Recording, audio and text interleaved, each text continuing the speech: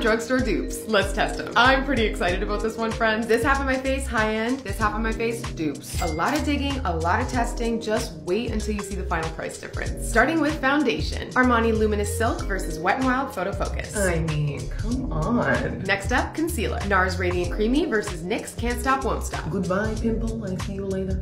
Let's keep going with blush. Dior Backstage Rosy Glow versus Essence Mosaic Blush. I'm shy. I saved the best for last. This lip plumper dupe. Fenty Heat Gloss versus Essence What the Fake. Spot the difference. I dare you. Both sides look the same, but also feel the same. Let me show you how it looks after 8 hours. I did all my usual things. Ate, worked, walked, napped, worked some more. I even went to the gym for a quick sweat sesh. Boom! Blush and lip gloss don't last forever, but I kind of love that the Essence side left me with a bit of color. And both complexion products faded nicely without any patchiness. High end on this side, $201. Dupes on this side, $32. To me, the dupes are duping. What do you think?